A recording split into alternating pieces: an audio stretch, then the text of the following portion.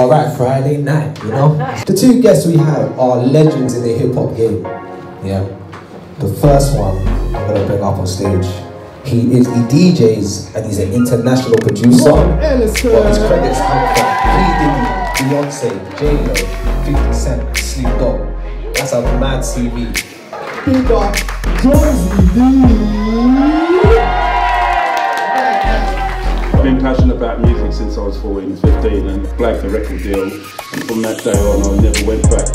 What advice would you give to someone who has only recently started exploring rap as a musical genre? Go back to the last poet. If you really want to know about rap, go back to the 60s. Scratching on my head, I was like, all of this, I didn't know anything about it. But then when I started doing some of these movements and some of these phrases and stuff like that, I started noticing, I was like, a lot of the styles have a fundamental connection to it.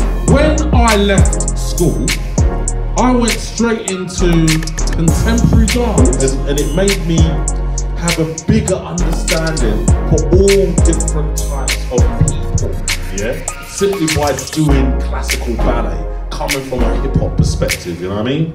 I would say, forget about everybody else's stuff and just know that you're gonna develop your stuff to be the best that you can be.